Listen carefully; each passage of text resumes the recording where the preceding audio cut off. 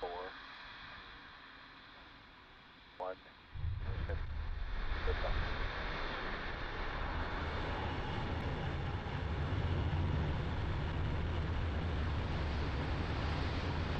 Vehicle is pitching downrange. Stage 1 propulsion is nominal. Max Q. And we have now passed through max Q, or the maximum dynamic pressure that the vehicle will see on ascent.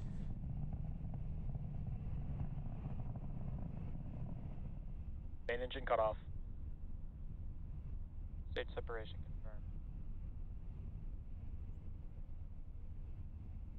confirmed. MVAC ignition.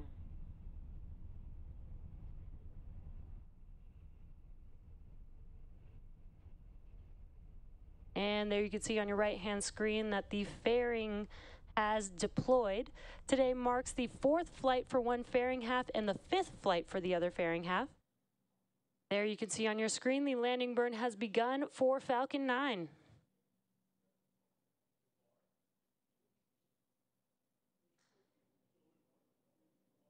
Landing leg deploy.